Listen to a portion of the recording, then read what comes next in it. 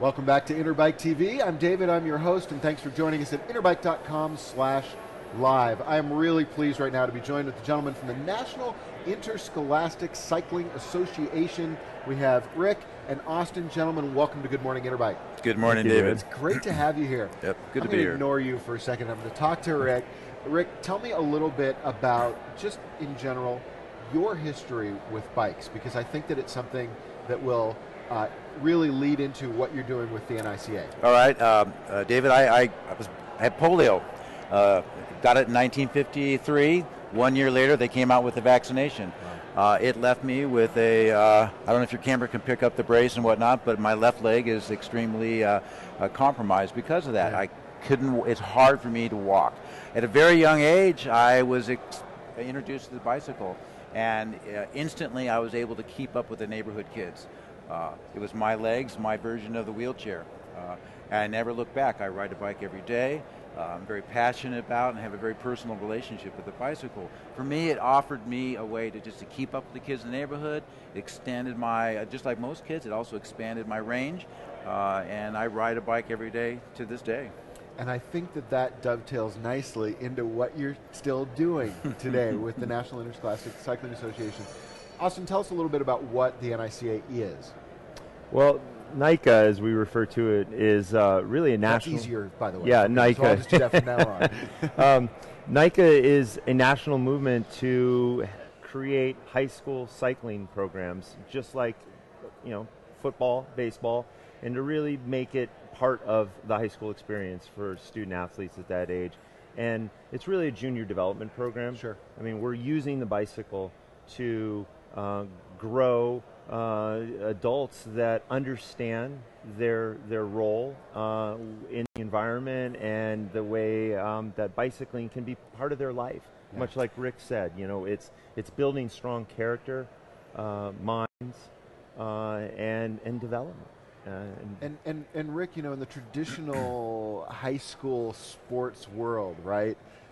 You've got the football players and then everybody else. And not everybody fits into that role, do they? That's right. And so I think NICA can really help fill a need, a vacuum for some students, right? That's right. That's very true. We built NICA as a youth. We are a youth development organization using high school mountain biking as a tool to build strong minds, strong body, strong character, and we're going to do that in the most equal and inclusive way. Every decision we make is based on supporting those core values. For example, any kid who crosses the finish line gets points. Nice. All right? The team score is a combination of the girl points and boy points. You have to have girls on your team if you're going to be competitive. It's an actual co-ed sport. So it is. And because of those rules and that philosophy, we've created a sport that's welcoming for the brand new kid who's never looked at themselves as an athlete, as well as the gifted, very kid who's been riding a bike with their parents since they were born. Sure. So, and they both are on the team together, and everybody's cheering everybody on. So, Austin, how long has the NICA been around? Well, that's a good question. The NorCal High School League, which was really where it started, was about 12 years ago when the first team at Berkeley High started up. And that went on for a decade. And it was really about 4 years ago that Matt Fritzinger, the founder of the NorCal League, and I were talking about, how great this is in California, and the thought of we need to help other states have what we have in NorCal. And so that idea started getting tossed around. We started looking for opportunities to fund that, to make it happen. And the Easton Sports Foundation really stepped up in a big way and enabled us to launch the SoCal League. And from that, then we created NICA just a little over 2 years ago, going through the paperwork to make that the national organization. And so we've been, as a national group, 2.5 years in existence, and it's been a roller coaster ride in those 2 years. I mean, as we'll talk a little bit more about where we went from having one state to now 10. So what states are you in at the moment? So SoCal and NorCal, we split California. 2 states. Colorado. I used to live in California. Maybe it should be. 2 states, So Colorado, Washington, Utah, Texas, Minnesota, and our 3 and Tennessee, Arizona, New York. In New York. And those are your 3 newest, right? Those are 3 yeah. newest. And that's, I Yesterday. mean, I was going to say, I just got that press release on the email, Yeah, so, yeah. so that's awesome. How is it being received? I mean, clearly you've grown a lot in 2 years. What kind of challenges do you see when you go to states? Yeah, I know, how much time do we have, right? Yeah. When you go to different states and different cities and different districts, what kind of challenges are you seeing? Well, I mean, challenges in building a new league, or our biggest challenge is our growth. We have the demand for our program at this point is greater than we can fulfill. Wow. We have a bid because of that. We have a bid process that every spring we receive bids from areas around the country wanting to be a part of NICA. We look at the ones that we feel are the strongest, and we select those, and then work with those. We look for 4 individuals come to us. We can't just be one person. We need a little team of 4 coming from that area. And we sit down and we talk. We work with them for over a number of months. Then we make the decision that they become what's called a project league. During that stage of a project league, there's a lot of guidance from the national office, as well as what we've done is, as Austin said, we're creating high school mountain biking is just as standard as football, baseball, and basketball. So the same rules throughout the country. Yeah. All right. So a race director in Texas can go to Utah and be a race director in Utah. Yeah, all right. sense. And we switch all the different jobs. And I think to get to your question, Dave, is my experience as a head coach of a high school team for 5 years.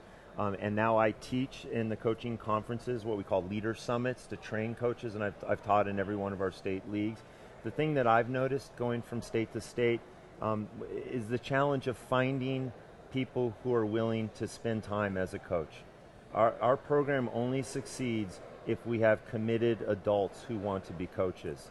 These coaches are not being paid by their school like the football coach might be, so we're looking for people who really are passionate about cycling, have the patience to work with younger students who might be totally new to cycling.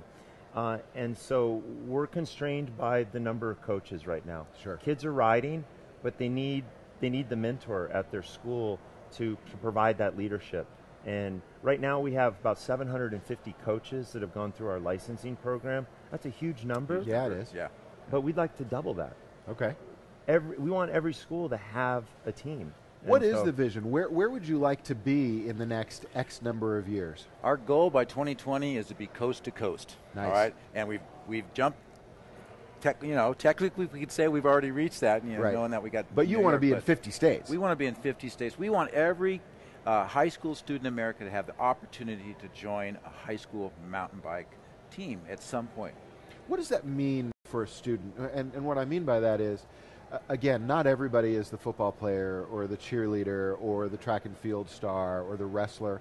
What does it mean to a high school student to be able to pick up a mountain bike and join a team? Well, I can weigh in a little bit on that. I mean, having personally coached, I don't know, in the Berkeley experience over 5 years, I've probably had 150 riders participate, either for 1 year or 2 or even 4 years. Yeah. And for them, it's about being part of an organization at the school. It's somewhere where their peers understand what it is they're doing and support them in a co-ed environment and getting outside the school. We don't run around the track. We go out to local parks. Right. And it gives the rider an appreciation and a better understanding of the area that they live in. And it gives them the power, much like Rick explained. The bike becomes a tool for them to get around town. They're no longer relying on mom or dad or the bus. They have a sense of freedom under their own power. And so I've taken kids who've never been to the local park in their whole life. Wow. And then they get there and they get on top of the hill and they look back over the San Francisco Bay and you can see them almost like sort of stand up and like, I did this. That's great. It's so empowering. And that's what keeps me back, because I've seen it firsthand how this experience has changed kids and given them direction. So yesterday, sitting right where you are, I had professional cyclist Tom Danielson, Garmin Sharp team, right? Wins a stage in the USA Pro Challenge this year, top 10 in the Tour de France last year. No slouch of a kid, right? Yeah. And the story he told was very similar to what you just said. He didn't fit into the traditional sports role in high school. He won I think it was a mountain bike race. Yeah. And as a result of that, look where he is today. You know, That's right, sharp guy. He's put together a scholarship program at his college that's now funding 4 full scholarships for students. Some famous names in cycling as a result. I mean, look what cycling did for him when he was in high school. That's huge. Right, that's right. And my, you know, I can personally speak from my own daughter's experience at the high school mountain bike team. She joined, was in a big urban school, Berkeley High School. You start, and it's a huge school, and it's hard to find your way. And whether it's every kid in high school's got to find a group. They have to attach themselves someplace. Otherwise, you're lost. A positive group. A positive group. Yeah, that's right. Because you can find all. The experience for her was immensely empowering. And adding to that, you know, as a coach, these kids saw us as adults, so basically the same age as their parents in some cases, yet we were doing something that they appreciate and really aspire to, and so it allowed us to, or me as a coach, to do that development, to provide a sort of positive role model experience to kids who might not, you know, at that time really know what is the future hold for me, and and then they see someone that's an adult that's riding their bike, that's healthy and doing all the things that they think is fun, and it's like, oh, coach, how did you get to where you are? And you start asking those questions back to what we're really about, which is development. Yeah. You know, trying to help kids find their way in a really confusing world. Here at Interbike, what you're talking to bicycle dealers, you're talking to manufacturers. How do you partner with the bike industry itself? The bike industry has been the key element in our success. We went to the bike industry really early on and said, listen, you help us with supporting these kids of 4 years, they're in high school, and they're going to be a loyal customer for the rest of their life. Good point. And it's true. It and is. The cycling industry got that. Yeah. The other thing we said, it can't be a exclusive sponsorship. It's got to be, this is a community of effort we're building here. We're building a national movement. It's got to be an all-in effort. And the cycling industry got that. So we have on our sponsorship, we've got competing organizations, and we've got those on our board. That's unique in the industry, right? It is unique, and we've got those members on our board of directors. And so, but everybody understands that this is a community effort by not just a group of coaches, but parents, coaches, the bike industry. The whole community is involved with this. So nice.